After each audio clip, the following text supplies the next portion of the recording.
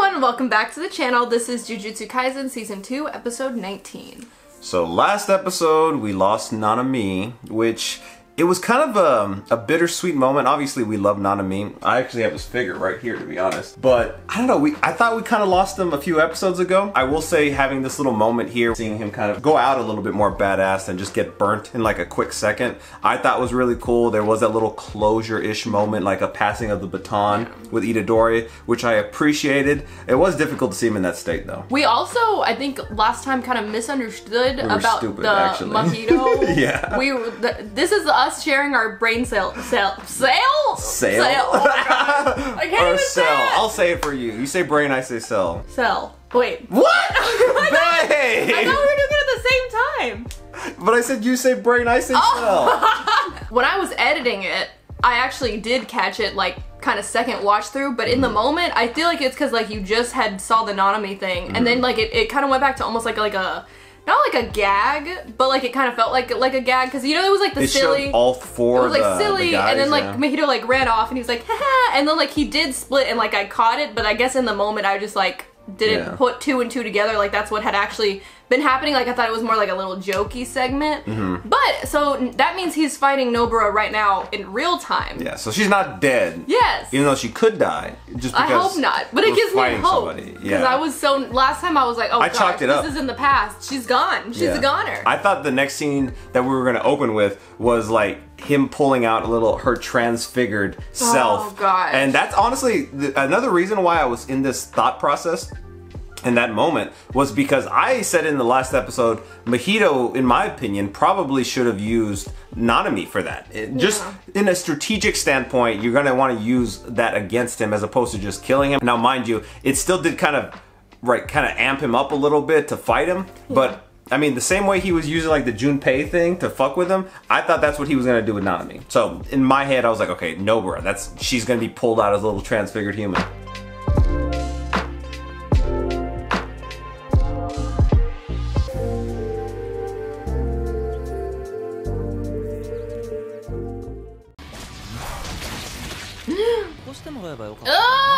He hung them like a clothesline. Bro, you just need to do everything in your power to just kill him. I know that you might have to go through some of these bodies, but he's just gonna keep killing more. He's just, he's too compassionate. I mean, he also just like, he's going through such a bad day already. I know, but you need to like compartmentalize. That was a big hand. Oh shit! Go, Nobara, go! She's sniping him. I wish Sukuna would have killed his ass too.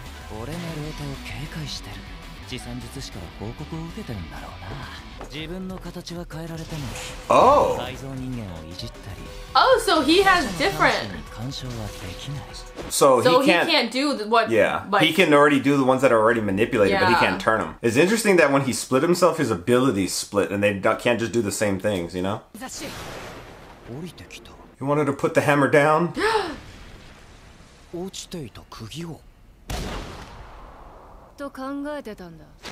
Oh!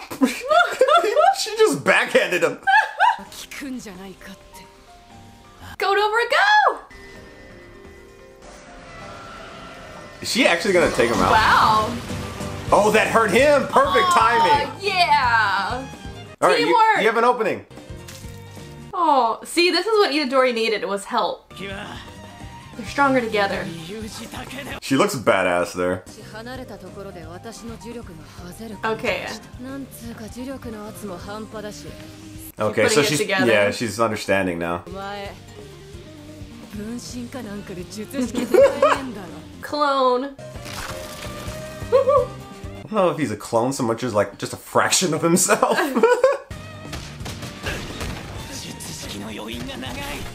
He's only half the curse he once was. It's like my powers have halved since we last met. Let's take out Mahito this episode.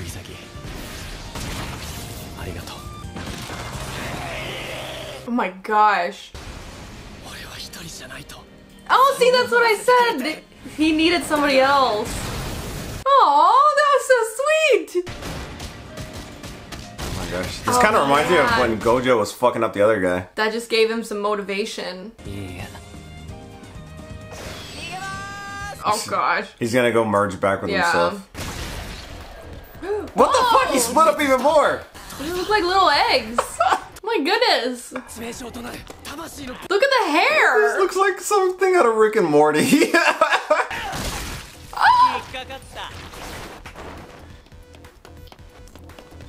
They're just like jump into each other. But at least Nobara and Itadori will be together. Don't let them combine. They're gonna combine. Yeah. Gosh. Oh, they switched. No! Oh, no! No! They don't know. Yeah, okay. Oh no, not Nobara! I don't. Yeah, she's distracted. No. Oh my gosh! No! Oh my gosh. Wait, what happened? What happened? What was that? I think it's a oh no. Oh no! What happened? 2009? This like Nobara backstory? Yeah. Don't tell me this. Does this mean she died? Oh, and she said die first. Oh, she was playing video games. Yeah.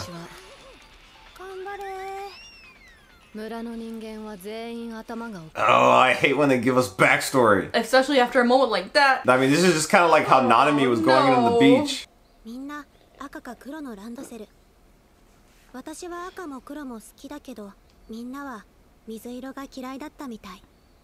Aww. Why? Fuck those people. That's so mean. Why would they do that? Poor thing. She rationalized it like, oh, they just hate blue, but it was like because they were picking on her. Yeah.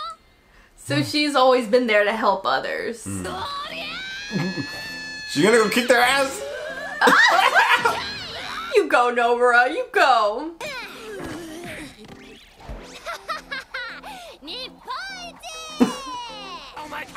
She's always getting into trouble. She's always had a little attitude. Oh, Aww, that was really nice. You hate all backpacks. Is this that same girl that was in the previous like little backstory of Nobara? I thought that was an older girl. Wait, is this? This is the one. Okay. Yeah. I was like, I knew there was some other like influence. Yeah, that's who it was. She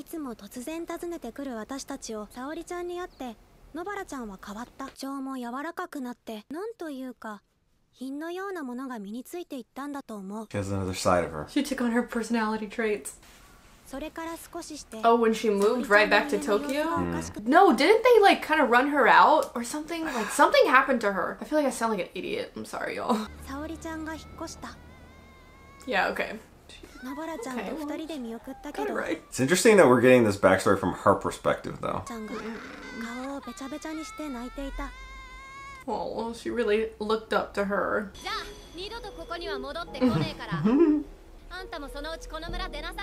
wonder what happened to Fumi then. I mean, this wasn't that long ago.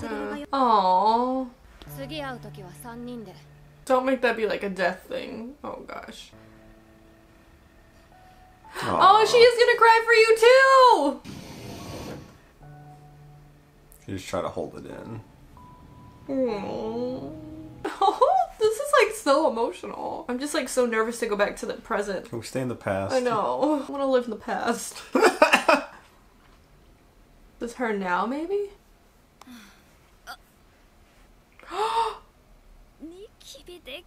Oh, I was like, did she feel what Nobara felt?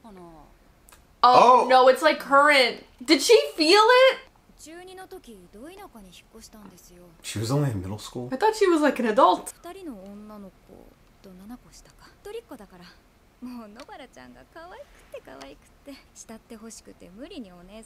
It's like her perspective of the events, and for Nobara it was like life-changing. Yeah. That's interesting to see it from like the other side, you know?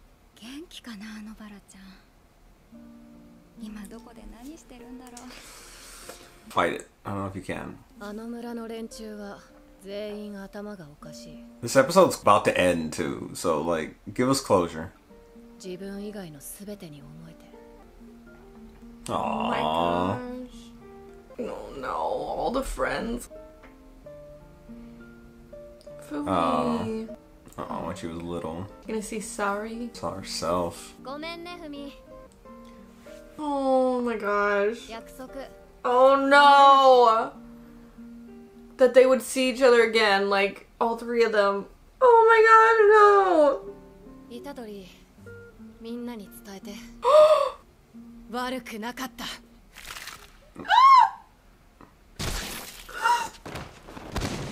Oh my gosh! Was that it? Like she died? That was Is that what that means? I don't know. We haven't seen the face fully. Yeah. It just didn't seem as drastic. I'm reserving. Oh okay. my gosh. We immediately jumped to conclusions with Nanami, Maki, and Granzetti Zenin. So I'm gonna reserve like my grief for her until we see at least her face, because I don't know, it just seemed a lot less like when he fucking did that to Nanami. He exploded. Yeah, and I just feel like maybe I'm holding out hope, but what Mahito said about like the 7-3 curse user or something like that, it might have taken more than one touch. So, you know, to kill them. So, we'll see what ends up happening in this next episode. But maybe he just like really gravely injured her. Maybe. Or something. I don't know. But then like, but he like went up to her and went like that. Like, why wouldn't he have done more? Well, I think because they were just like running in the moment. Because they were like kind of like, that's all he a could weird do. like chase between the two Mojitos and Nobara and Itadori. I just feel like they didn't show the face for a reason. Maybe unless we're just like being too hopeful. But even if we are, we'll probably find out in next episode. But yeah. Well, I don't know. Like even with Nanami, we had to wait a couple episodes before seeing his. That is true. You know, two-faced looking self walk up. I don't know how to like. I feel like I am inclined to believe maybe she's not dead, but I also don't want to be like misread it and be like, oh. Well, this episode definitely felt like a goodbye in a sense. I was like so sad, like seeing her backstory, and then also the whole thing with the friend who I thought she was call her like her big sister. Yeah, I thought she was like an adult actually, but you know she was like 7 years older than her. She was in middle school. Yeah, I don't know why. Like, but maybe also from Nobara's perspective, you know, you see like the bigger kid is older than they actually were, but to see it from I think her name was Sari. To like how she viewed her, like, oh, just this little kid and she was cute and I would give him tea, like it wasn't really as big of a thing. But for Nobara's perspective, it was like she was so influenced by this older girl, and like that's really kind of crazy, like how they did that in terms of storytelling. It's cool though, because it's like there's two sides to every story. Yeah, I enjoyed it. As we were going down the path, though, it just kind of felt like we were leading up to the point of just seeing her freaking explode when we get back to the present, which we saw a little bit of that, like I said, but I'm putting it at like 50-50 right now. I don't think that it's... I don't feel as definitive about this as how I did when I saw like Nanami and Maki get just scorched earth. Like they got freaking incinerated, and Nanami was still able to come back from that. Yeah. So we'll see what ends up happening here. I will say though, if she is dead and it happened right in front of Itadori after maybe 5 minutes ago seeing Nanami die in front of him, and then 5 minutes before that he came to the conclusion that but Sukuna through him killed I don't know how many freaking people here in Shibuya. This dude's got a tragic ass fucking life. Like for Itadori. Damn. Even if she doesn't die, I feel like it's still gonna affect him, because Nobara kind of gave him hope in this situation too, because he saw her nails, or he knew she was fighting and like basically supporting him even from a distance, and like it made him feel he needed that. He wasn't alone in this, and like okay, you have help and you have your friends around, you know, in a small way, and then it's just like, you know, for her to just get taken out in front of him, it's sad. And it's like, it's so sad what he's going through right now too, and then it's just like that little brief glimmer of hope and like, oh, I can do this, like, you know, I can push through. Yeah. Now she just like potentially may have died in front of him. We don't have that many episodes left, but this arc has just been insane. This entire season has been so good. Honestly, like the lulls that I would say are maybe the first episode of the first arc and maybe the first episode of this first arc. And I think you could chalk that up to just kind of setting like the premise of where we're at and stuff. I don't even think they were like bad though. No, I don't think they were bad, but they were just kind of like not like how they've been, you know? Like the first episode hasn't been a bad episode, I don't think. There hasn't. Yeah. The first episode, I actually remember we actually enjoyed it because it was like the little skit with the movie that he wanted to watch. And he's like, oh, this feels like season 1. And it's not felt like season 1 at all since then. It's just been nothing but death and despair. Crazy. And then the first arc, the little 5-6 episode arc with Gojo and Geto and our introduction to Toji, you know, we saw him younger. And at first I was kind of like, okay, we're going back into the past. And what are we really doing here too? Because I did want to get to the present, and obviously I didn't know we were going to go through this much freaking tragic story in the present time. It seemed like the most happy moments were in the past. But honestly, seeing that relationship between Gojo and Geto and the way they did it, introducing us to him as a villain, as like a curse, and we're like, okay, well, is he dead? Because we saw him at the end of Jujutsu Kaisen 0, and they obviously had more connection there. And then seeing it play out at the beginning of this season, it's interesting. And at first, I didn't necessarily know if I liked it because I was like, okay, why can't we just be linear? You know, like I just want to see it from beginning to end. But I've actually kind of grown to appreciate how they did it because, especially like with Geto and Gojo, seeing like how much they cared about each other in the arc right before Geto used the curse inhabiting Geto's body, used that to get Gojo to stop in his tracks to seal him. Was, I think, a very impactful moment. So I honestly think this is like really good storytelling, and I feel like for manga and anime, the amount of like action-packedness that they putting into these episodes and you know this manga is just, I feel like gonna make other mangas and anime kind of like have to live up to it, because this is a lot to pack in. If you look at those older animes that had like, we'll call it filler, I know a lot of it was because they were like waiting for the manga to be written, so they would go on little side quests and journeys, maybe follow characters that weren't that important. But I don't say what that important. I'm not specifically saying an anime, so you can't say that I'm talking shit about a particular anime. But anyway, when you go on those little side quests, you're just like, okay, let's advance the story. This has been non-stop, and I love it. Yeah, and it's like, it's nonstop and like not even just like in terms of action, because I know some people are like, oh, you just like only want to see action, like not like to us specifically, but just in general, like people are like, oh, you know, like y'all only want to ever see action and stuff. But I feel like it's not just about the action, it's just like every episode has like a really like a purpose, and like it's progressing the story, and it's just done at such a good pace. And I just think it's so good, and like like I said, I feel like they are setting a standard. You know, I will say one of my favorite parts of this particular arc that isn't really like action. There was a fight going around it, but I mean, this whole damn arc has been a fight. Was the moment between Megumi and Toji, and that was just an emotional moment between father and son, at least from Toji's perspective.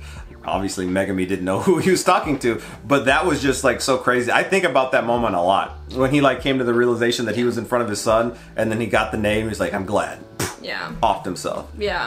I love this. It's like he couldn't not to go back to that, but like he couldn't really ever be like a father like how he should have been, I guess. Like he never was, but in that moment he like was the best father he could be as the person he was, if that makes sense. And that was my favorite, honestly, one of my favorite moments of this entire arc too. So, and this arc has had some crazy moments.